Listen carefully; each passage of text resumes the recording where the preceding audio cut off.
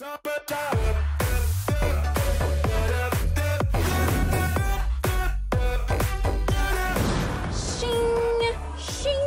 this is unfair.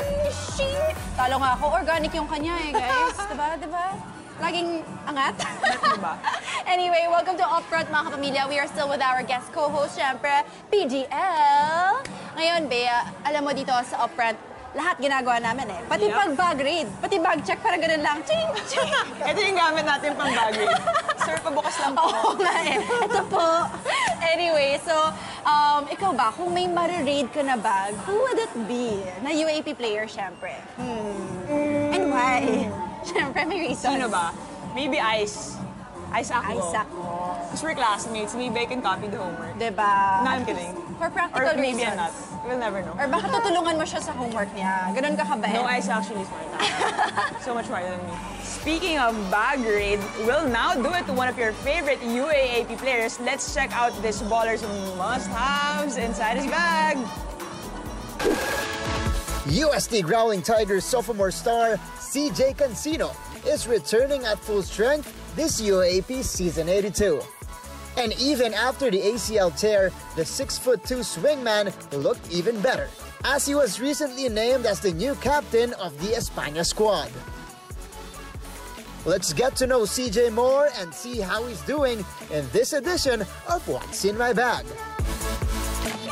Hi, I'm CJ Cansino, the team captain of the USD Growling Tigers, and today I'm going to show you what's inside my bag.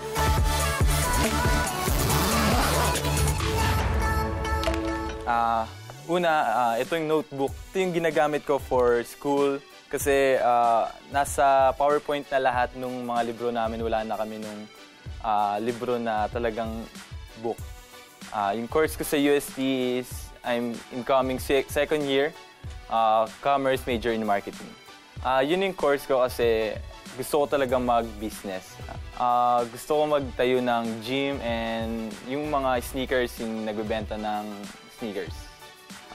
Na-enjoy ko siya kasi yung course ko more on interacting with other people and kasi ako nung una mahihayin ako, wala akong confidence sa ganun. Pero ngayon mas na-enjoy ko na siya. Next is, ito yung tumbler. Ito yung ginagamit ko pag may gusto kong inumin.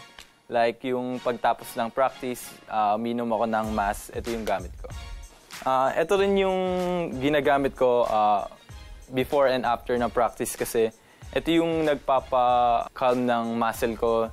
Parang na-i-stretch siya and parang ang sarap sa feeling kasi pag tapos ko gamitin na ito.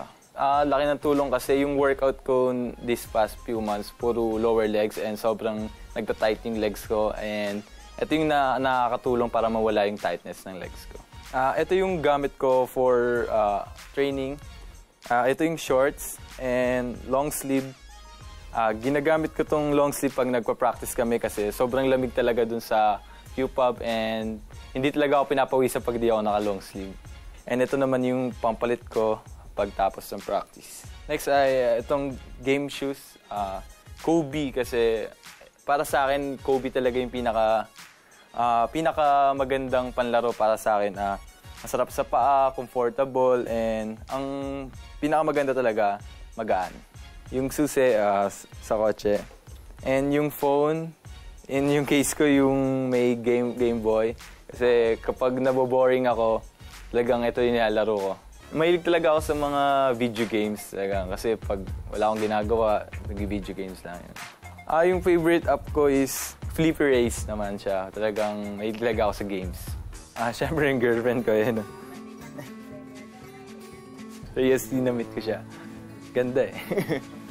Nagde-date kami madalas sa dapitan, sa mga kainan doon, sa sangyup, mga ganon. Hi, Aliana. Next, wallet. License, then yung card, pictures namin as the 2x2. Yan. Itong wallet ko, swerte sa akin kasi bigay ito ni Aliana. ID. Ito yung lace ng course ko, USD. Since ngayon, ako yung team captain ng team, malaki yung responsibility na binigay sa akin ni Coach. And mas excited ako doon kasi gusto ko ma-lead ko yung team sa Final Four and Finals.